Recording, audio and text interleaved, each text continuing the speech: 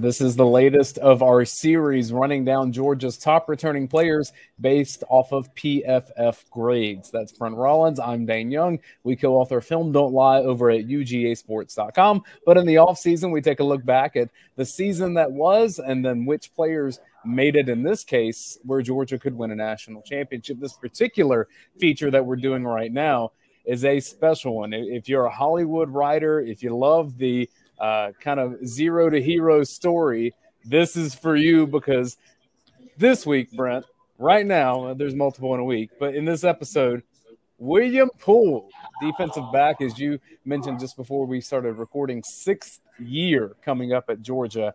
And as we'll see once we get to our film study on this one, this guy had his worst and best game against the same team just a few weeks apart with championships on the line. It's an amazing story. And especially the part when you think about, hey, who's going to be the highest graded defender in the national championship when you beat Alabama? How many names do you get to before this guy's name gets mentioned? Because that's what he was. He was the highest graded defender in the national championship. But I think the biggest thing for, like you said, the zero to hero part, he played more snaps in the last 5 games than he played in the previous 4 seasons. That's just amazing to think that a guy that was that important on the national stretch run of a national championship season, and that was in terms of snap count numbers. Interesting enough, he signed with Georgia in April of 2016. That's Kirby Smart's first spring. Yes. I just wanted to let a little space sit there with that. Yeah, let that breathe. Yes, because like this is a foundational piece of the program in terms of recruiting, like the early buy-ins. And I'm not saying that he was a piece of 2017 when Georgia gets to the national championship, but man, we'll see a piece of 2021 when Georgia wins the national championship. As a recruit, 6'1", 175 pounds, 4-star out of Hapeville Charter High School in Atlanta. When you look at the recruiting profile, pretty much anyone that was anybody in the SEC wanted him, including Alabama. And then when you look at him, like I said, 6'1", 175. And when we take a look at what Georgia Dogs, the official team online bio, has him at, that is 6 foot 190. So that's about what he plays at, but he's a physical player, Brent. Yeah, and it's one of those where every time he would play, even me personally, just watching him in the little bit of snaps that he get, be like, okay, why don't we see a little more of that? I'm just curious why. And it was all, when you think about what Georgia's had over the past few years, specifically drafted in the secondary, guys like Mark Webb, Tyreek Stevenson that is now on another team, but supremely talented players. And, the biggest thing with this is, and just as a reminder to folks that when you look at this is our list as it scrolls across the ticker. This is based on their returning PFF, in terms of grades of PFF grade, because someone will say, hey, why do you have Kelee Ringo below William Poole? This is not a best. This is not a most important. This is just based upon their play last year. And what you see, he only had 273 snaps. Ringo played almost 800 snaps. There's a lot more sample size for Ringo to grade to fluctuate versus what Poole had in those last little bit of games. That's a fantastic point. And we should remind people, this list, again, is not based on our opinions of who we think the best players are at Georgia. It's solely how every single play is graded by PFF, and you mentioned sample size being a massive piece of that. And William Poole, overall, was a solid player. I mean, an above-average good player in the SEC. That's kind of the range that we're at here. We don't project him to be some fantastic piece, some future first-round NFL pick or anything like that. Is it possible? Sure. Like that happens all the time in sports, but we don't project him that way like we do a Ringo. Correct. But I will say his return is vital for this team. That experience, him, Christopher Smith in the secondary, those two guys returning, big deal for this upcoming season in 2022. I didn't confirm before we started recording. I like to do that you can see who I have circled. You see Nakobe Dean there, right? I see Nakobe Dean, and who I don't see on this play right now is William Poole. Yeah, he's kind of hanging out over here to the right side. You'll see him once he gets started. And again, this is SEC championship, and this was a game that he wanted to forget. And frankly, he couldn't for about 6 weeks, because I would say anyone that was a Georgia fan did not like the name William Poole after this game.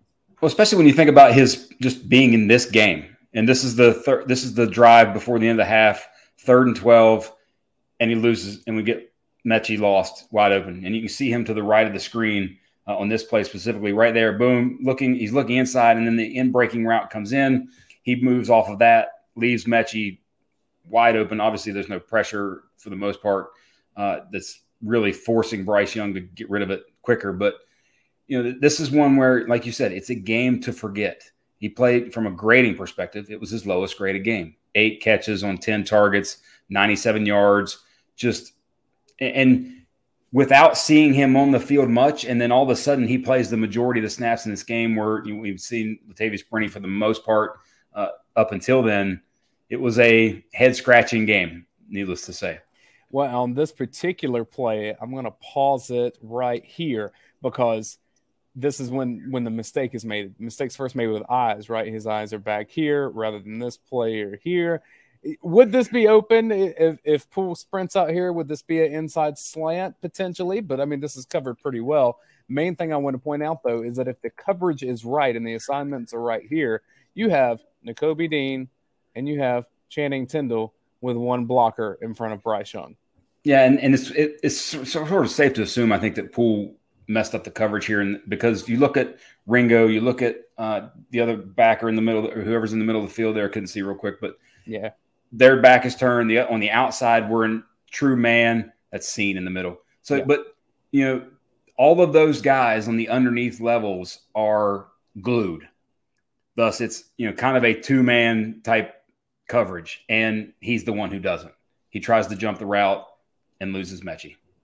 Let's kind of remind people that why William Poole was preferred in some situations over Latavius Brini, who had played the majority of the season.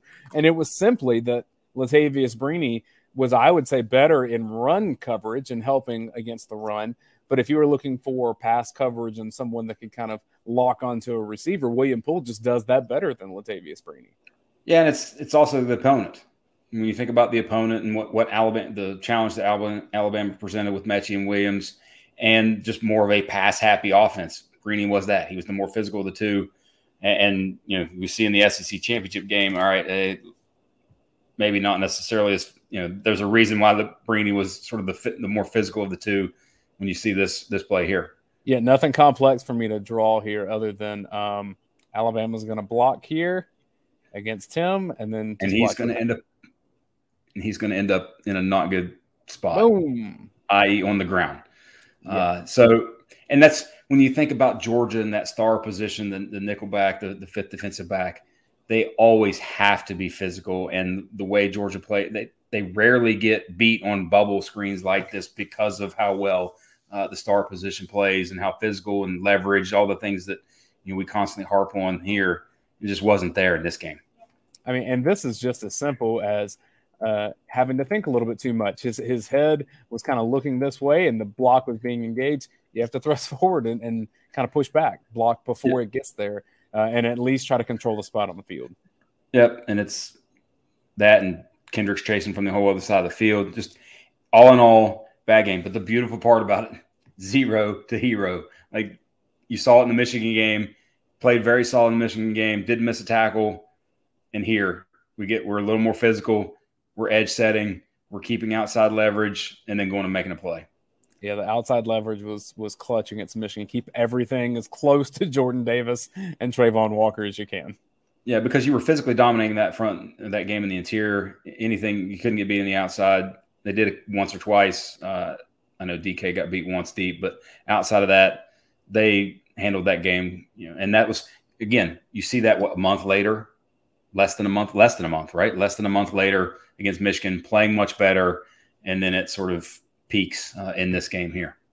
All right, so you saw the flaws against Alabama. Now we flip to Alabama National Championship, where I'm not going to come out and just say that Georgia doesn't win that game if William Poole doesn't play like he does, but it's a lot harder if you don't have his production in there. He was fantastic in the national championship. Yep, and this is one where this is the first play is the first drive of the game. Trayvon misses the sack again on Bryce, and Bryce throws a very good ball just a little behind of Billingsley, but Poole is glued to him and makes a play on the ball, and this is the best angle to see. Great coverage, turns and runs, and then at the catch point, very physical at the catch point. He gets that jump ball where he has a definitive size advantage, and now Alabama's first and goal on the first drive of the game. That's not good. This was a big-time play early on in the game. He just stays with him. I mean, this is – Georgia teaches us, right? Like, keep your eyes on the receiver and be willing to kind of put your hands up in the air and see if you can just swat the ball that way. I think that's gonna be interesting to see how this upcoming season, because when you look back at 2020, how much man they played with Stokes and Campbell, and they didn't really make a ton of plays on the ball. Whereas in 2021 and then in the playoffs and national championship, tons of plays on the football, more zone, different secondary coach, obviously with the dye. Now this year again, different secondary coach with Fran Brown. How much do they can keep making plays on the ball? Because it was especially in this game, phenomenal. Two things to point out on this play against Alabama pre-snap. One, obviously, is that when you have the motion man, someone's got to go with him in man coverage. That's William Poole here. But the also funny thing to me is that, as was the case throughout the entire game, Kobe Dean, let's kind of bark at Channing Tindall, who may or may not be listening. Sometimes he was, sometimes he wasn't. Hey, they made a lot of good plays together, but yes, they did. William Poole here. Yes, but we showed in that first in the SEC championship game physical. This is one where sees it and goes and gets it. Like, that's just accelerating to the ball. Alabama trying to get Williams the ball quickly out on the edge, and he's just there. And then obviously, what do you see here? You see him running with Williams versus the previous game. You saw DK's formationally a little different, but still making plays in space, making plays at the line of scrimmage, keeping outside contain, all the things that you want him to do in this position. Yeah, the outside contain again. This is fantastic in the sense that, like, he didn't make a beautiful open field tackle, but he made it where there was going to be no more progress because Channing Tindall was right there to help Christopher Smith and Nolan Smith as well. Yep. Sticking with another third championship here. Yeah, last two. Another third down play with this here where, again, physical at the top of the route gives a very small window for Bryce to hit the throw. Bryce actually makes the throw in the only spot that he can, but it's not enough for the first down. We're keeping our eyes right here. Yep. And it was obviously, and as the game went on, Bolden had to be that second guy with and more, or really even first guy for the most part, with no Mechie, no Williams. But again, Poole did his phenomenal job. Now, this is the play that most remember.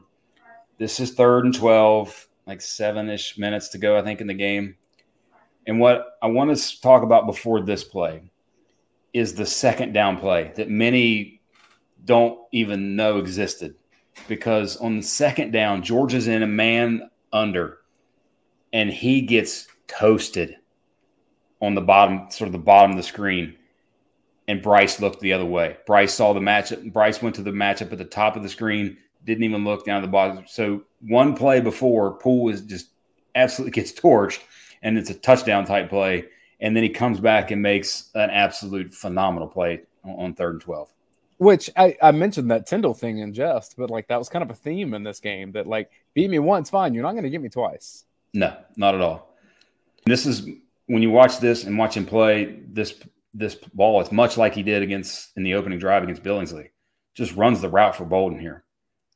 We have multiple angles of this one because it does get a little bit lost. Great pass. I mean, this is teaching tape.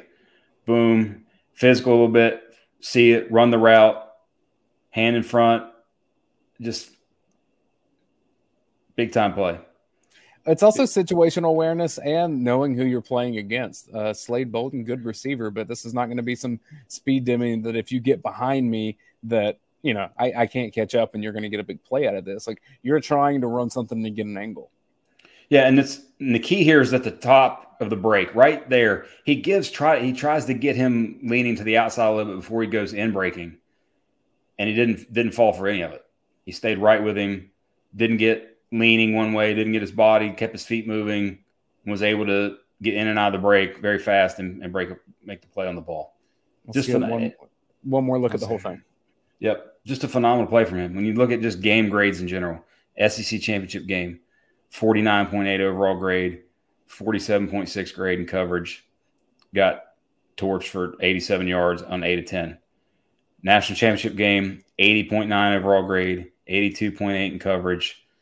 He did allow 6 catches on 9 targets, but just for 29 yards, and had this and the 2 big time pass breakups. Just phenomenal. Him going from somebody who literally didn't exist in the rotation for the better part of the season. Before week 10 against Missouri, he'd only played 5 snaps against Auburn. And then against Missouri, played 21, and then 35, 17, 65, 45, 85. Played 85 snaps in the national championship game. Where do you project him for the team in 2022? Because he's the old guy in the room at this point, got a lot of meaningful reps. But if you're just looking for straight up athleticism and body size and all those things, there's some of these young guys coming in that'll probably project better. But we know that Kirby Smart's really leaned on some of these, I would say, more experienced guys like a Poole and a Smith. Yeah, and I think you initially a lot of it to me actually depends on what do you get? What are you going to get from Tyke Smith? Like if you're going to get next level play from Tyke Smith and he's back and fully healthy and looks great and all that sort of thing, he probably projects more in that star role, and maybe Poole was the more experienced guy who plays on the outside like we saw in the spring game. But what you have with him is just that. You have versatility that can play inside in the slot or outside if need be, and that's – you think about him, Christopher Smith, safety and or star, Tyke Smith, safety and or star. That might be sort of the hallmark of this secondary, because in the past and in general, Kirby's like those guys, the corners play those spots, the stars in that spot, the 2 safeties are there, and they're in the game 90%, 90+% of the plays. They might have more rotation, more sort of freedom of movement with coverage, disguising, things like that, because of the versatility that those 3 guys offer. And because of that, it could be very matchup dependent, kind of like you were saying, that against a team like, in Auburn, Latavius Brini was very helpful just because of the way that they try to do a lot of their inside runs, and even Missouri with some of the pop passes and things like that. But against Alabama, you got to be able to cover, because they're going to throw a ton of guys in the field and throw. And the beautiful part about all in the secondary this year is you have the dude. You have the absolute just likely going to be superstar shutdown corner on the other side with Kelee Ringo. With him there, it allows you to be very, I think it's going to be a very unique secondary looks that we haven't seen as much of because of the versatility that some of these guys offer. Well, I think William Poole's proven that if you can perform on the stage that he did in the title game in Indianapolis, you have a spot somewhere on the field. And 6 years is a long time to be at Georgia. But he brings a lot to the team. And again, the story is just phenomenal with him. I'm eager for the day to come when his Georgia career is over and you kind of look back and say, look at what happened in his, at that point, 6 to 7 years there. But that's going to be really cool to kind of look back on and get his perspective from being one of the first of the Kirby Smart era to having won a title, gone through the COVID year and all that stuff, and come out on the other side with just a ton of great stories for his future. So I'm excited to get to know him a little better. I hope Georgia puts him out to media that way. And much like Ringo with the pick six, much like Stetson, he's another of these guys that are just now legendary figures for all time because of how they performed in that one game. He'll never buy a burger in the state of Georgia ever again. Well, he won't need to. We still have to do that. So if you want to sponsor this, if you're a burger place, that's fine too. Hit us up. Brent, enjoying doing this series with you where we break down Georgia's top returnees based off of PFF grades. William Poole does come in at number, what are we at, 15 with William Poole? So that means next we have number 14. Coming up next. Got to keep watching. That's a tease. It was a poor one. Yes. I was trained to do better TV teases. Thank you. You're being very kind. We're going to wrap this up because I'm rambling. So for Brent Rollins, I'm Dayne Young. Hope you enjoyed this look at William Poole. Make sure you are subscribed to our YouTube channel to continue getting all the great content that we put out. I mean, we've got, 4 staple shows per week at this point, and then analysis on top of that. It's a lot of good stuff here over at UGAsports.com. So make sure you're subscribed, especially as we get closer to the season. Thanks for watching this episode. We will see you next time for number 14 of the top returning players from the Georgia Bulldogs, according to PFF grades.